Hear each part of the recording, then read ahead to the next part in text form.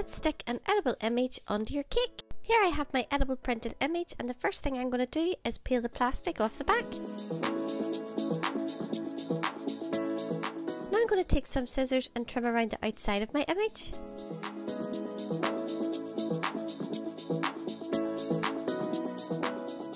At this point you could go ahead and stick it onto your cake like this, but I always think it looks better when it's been secured onto some fondant, so that's what we're going to do.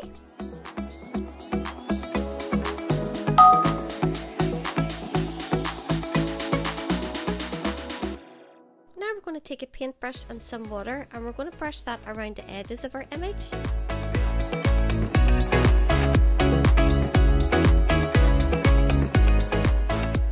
Once you brush some water around the edges, then you're going to fill in the rest of your image. You're going to be really careful not to use too much water, as this will make your ink smudge.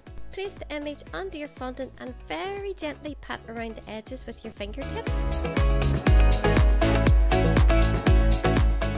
Now you're going to press down on the image with the palm of your hand. We don't want any part of this image to peel off once it's on our cake. Trim around the edges of your image with a craft knife.